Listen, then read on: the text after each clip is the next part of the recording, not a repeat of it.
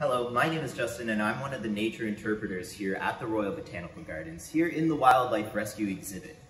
Now when we think about endangered species, we're often thinking about the large furry animals, and we don't really remember about the smaller animals like this American burying beetle.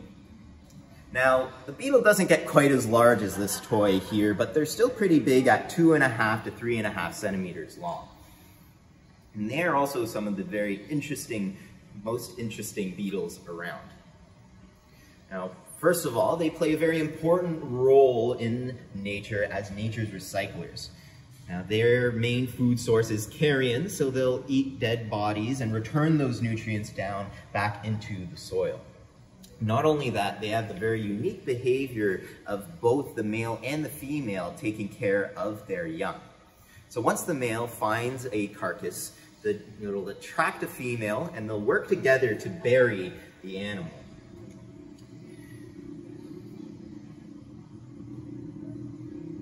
Now, once that carcass is buried, the female will lay her eggs nearby so that once they hatch, the two parents can work together to chew up the food and feed their young until they're ready to become adults themselves.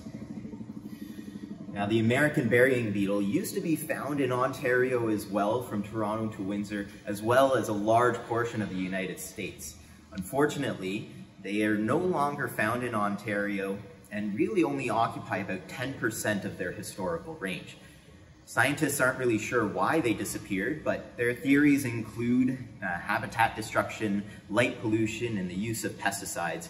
And one interesting theory thinks that the extinction of the passenger pigeon actually had a very important role in the reduction of these beetles, because that removed a large carcass source that these beetles would have been looking for. But all is not lost. There have been lots of rehabilitation and reintroduction programs being done in Massachusetts, and what started as a small project on a small island has now expanded to the larger Nantucket Island. And maybe one day we'll even get beetles back here in Ontario. So if you want to learn about the American burying beetle and other conservation stories from around the world, come and check out our wildlife rescue exhibit. And if you're coming this weekend, you'll get the bonus of getting to see some incredible orchid displays from the Orchid Society, who are here on Saturday and Sunday for their annual show. And I'll see you soon.